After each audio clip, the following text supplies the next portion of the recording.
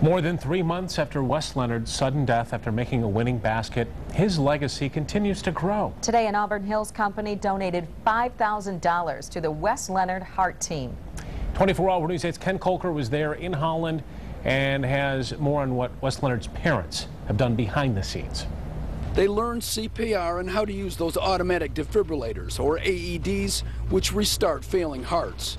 Wes's mom, Jocelyn, took her class 4 weeks after his death, along with others who were in the gym when his heart failed.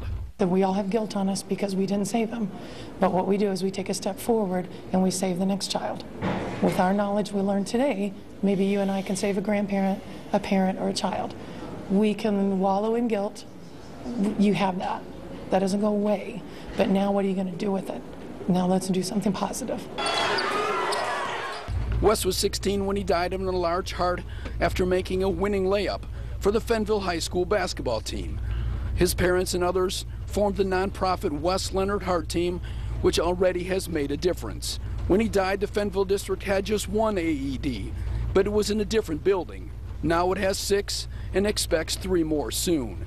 And every other week, the team trains high school kids and others how to use them and how to perform CPR. He could have been saved, that the school should have AEDs in them, and that their people are safer in casinos and Home Depots, and even factories are far more prepared locally than our schools are. Today, Wes's parents were at Hope College when The Rush, a company specializing in video sports highlights, announced that $5,000 donation to the Heart Team.